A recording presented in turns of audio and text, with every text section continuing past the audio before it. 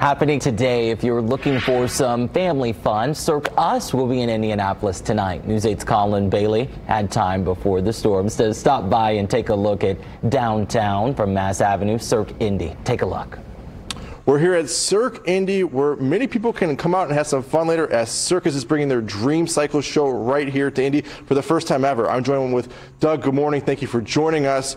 Can you share with our viewers what they can expect for this evening's show? Yeah, DreamCycle is a family-friendly thematic circus show where we go through the world of dreams. So when you come see the show, you're going to see high wire walkers, you're going to see contortionists, you're going to see aerialists, you're going to see acrobats, you're going to see jugglers, and you're going to see clowning. We have it all in the show, and it's 75 minutes. It's family-friendly. It's perfect for all ages, and there's really something that everybody can enjoy. And one of the fun things is after the show, people can learn and pick up on some skills as well? Yeah, so after the show, we're doing a bunch of workshops. We have an aerial workshop, we have a German wheel workshop, we even have an intro to clowning workshop. So if you've done circus before, there's something for you, and if you've never tried circus, you can come out and try some of our workshops as well. What's it been like on the road touring? I know Indy stopped number 10, and what are you expecting for this evening's show? Yeah, touring with DreamCycle is just so fun. You know, it's a really fun show. The audience really loves it, and one of my favorite part is that as the audience is leaving, you can hear them, you know, talking about the show. They're loving it. They're having a fun time at it, and getting to share what we do with the audience. There's just nothing like it. As we're seeing this right now,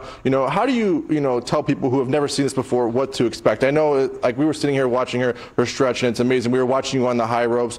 What do you want people to expect when they do walk in?